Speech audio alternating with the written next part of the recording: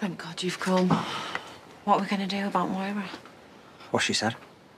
She won't cover up for us. She's refusing to keep any secrets from Kane. I mean, she's basically demanding that we stop. Maybe she's right. Well, no, we just need to find a way to calm her. She's not going to say anything. No. We need to end it.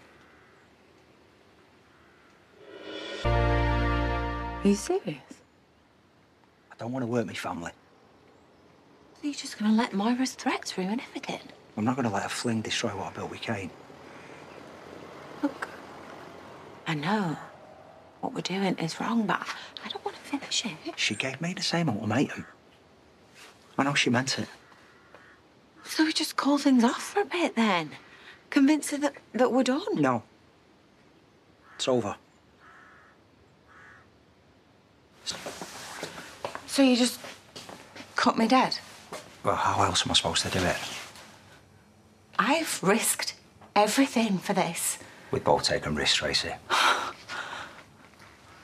I am a total mug for ever going anywhere near you. Look, it doesn't have to be bad between us. Oh, it's okay. I know where I stand now, so just leave, please. No, not like this. I've got nothing more to say to you. Just go.